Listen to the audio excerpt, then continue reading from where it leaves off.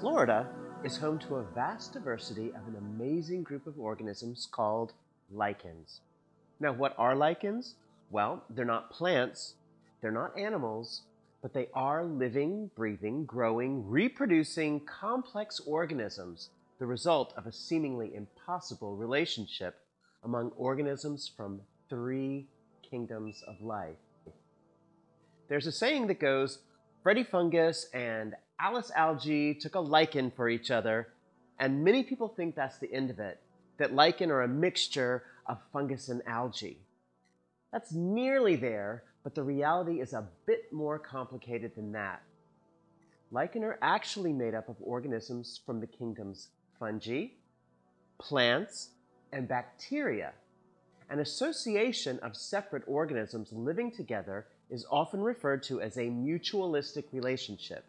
This is defined as two or more organisms living in a mutually beneficial arrangement. An example of such a relationship would be the clownfish that lives amongst the stinging tentacles of a sea anemone. The brightly colored clownfish acts as a lure that draws other fish into the anemone's deadly grasp. The clownfish's immunity to the anemone's toxin allows it a safe place to live, and it gets to feed on the scraps of food left over from the anemone's feast. The anemone, meanwhile, gets the advantage of a live-in fishing lure. See? Mutually beneficial. Win-win. Now, lichens are a little bit different. Although there are multiple organisms present in a lichen, like the clownfish and the anemone, it could be argued that the rewards aren't really very fairly distributed.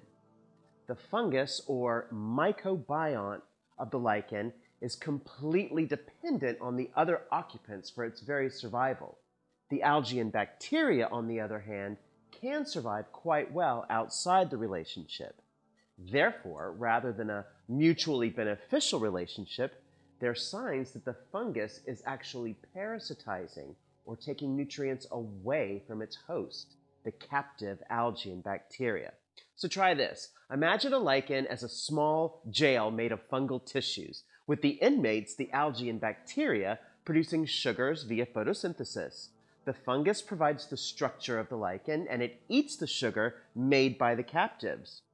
When talking about lichen, those photosynthetic algae and bacteria are referred to as the photobionts. We'll look at them next. But first, fungi. The most common fungi present in lichen belong to the ascomycetes, or the cup fungi group. Remember this, it's going to come up again later. Cup fungi, ascomycetes. These fungi produce cup-shaped structures called ascocarps, which are lined with spore-producing sacs called asci, containing, you guessed it, ascospores. When ascospores are released, they germinate and grow into a new generation of cup fungi.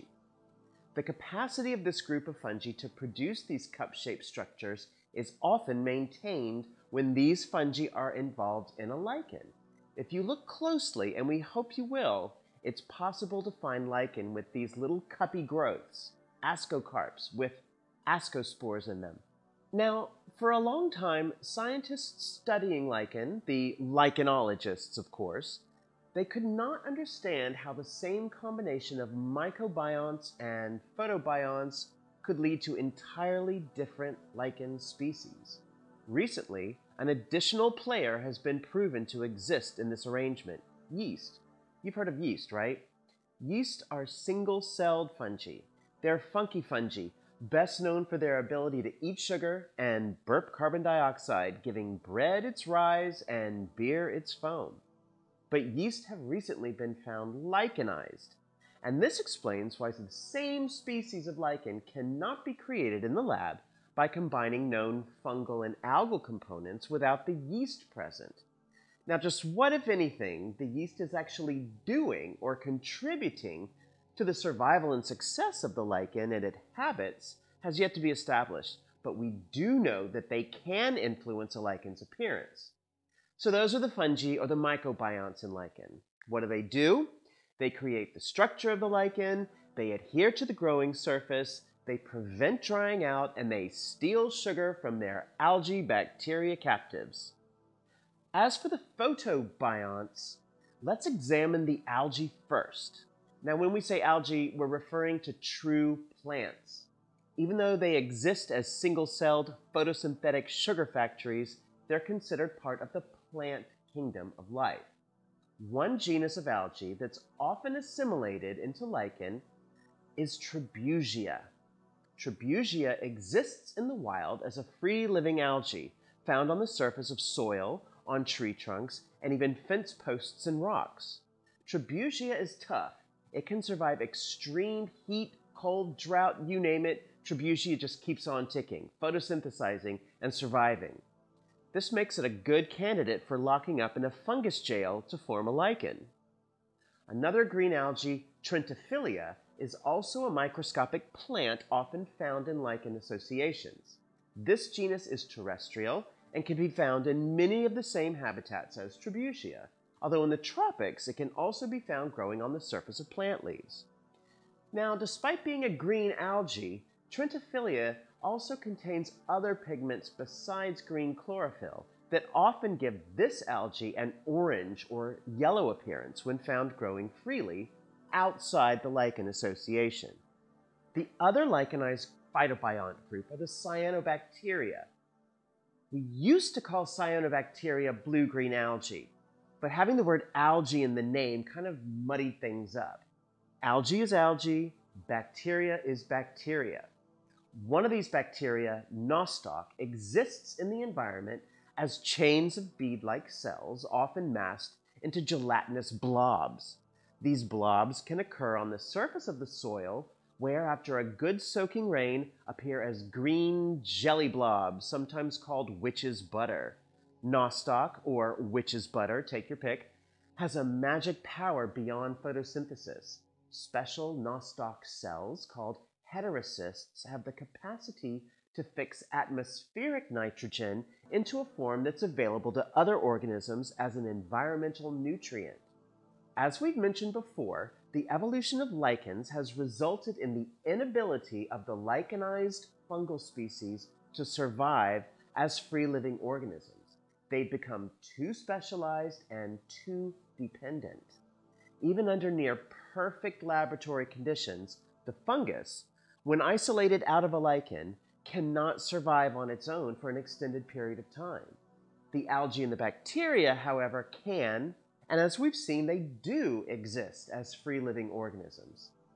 So up to 4 different organisms living as a single lichen entity. Let's review. Fungus, algae, bacteria, yeast. Very good.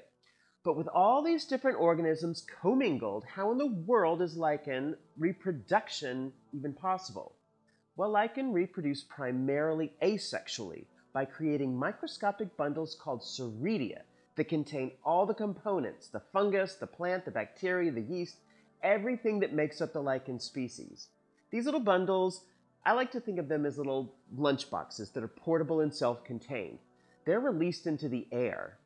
If these little soredia lunchboxes land on a suitable surface for growth, they'll begin the process of recreating the body or thallus of the lichen in the same arrangement as the parent lichen, only somewhere else, far away from the parent. Isidia are lumpy outgrowths of the surface of the lichen that contain soredia. When the isidia break free of the surface and land on some choice real estate, each component begins to grow and eventually form a clone of the parent lichen. Sexual reproduction of lichen involves the fungus only. In lichen, the photobiont's ability to sexually reproduce is completely suppressed. The fungal component may produce viable fungal spores, often in cup-shaped structures called, remember, ascocarps. To form a new lichen from these fungal spores, the spores would have to germinate in the presence of other wild living components unique to that lichen species. Now, I know this is chancy, but it's obviously happened or lichen would never have gotten started in the first place. No matter how the lichen originates by soredia or magic recombination, once the propagule begins to grow, it reforms the basic structure found in all lichen. think of this basic structure like a peanut butter cup. A layer of phytobionts, like the peanut butter, is surrounded by a protective matrix of fungal fibers, like the chocolate. This arrangement gives the phytobionts access to sunlight while being protected from drying out from above. And the fungal matrix is able to adhere incredibly tightly to the surface the lichen is growing on. The protective role of the fungal chocolate coating has allowed lichens to inhabit extreme environmental conditions. This is one reason lichen can be found on every single continent and almost every conceivable environment. Lichen can be found growing on rock surfaces, in harsh climates that would prove lethal to even the toughest of the photobionts on their own. Check this out. Lichen have been observed performing photosynthesis while frozen at minus 20 degrees Celsius. That is survival. Scientists are currently working on a global index or checklist of lichen, and the number of different species is around 20,000. Some estimates suggest more than 30,000 species. That's a lot of lichen. Despite this vast diversity, the various growth forms basically boil down to three main types: crustose, foliose, and fruticose. Crustose lichens are those that exist as though they were painted onto the surface where they grow. It's nearly impossible to lift a crustose-type lichen from the surface. Examples of crustose lichens include the very colorful Baton Rouge lichen. This lichen exists throughout the southeastern United States and appears as bright pink, often circular splotches on the trunks of trees. An interesting group of crustose lichen are called the script lichens. The body, or thallus, is marked with scribbles in areas where reproductive structures are forming. Script lichen are often found on smooth-barked trees like red maple.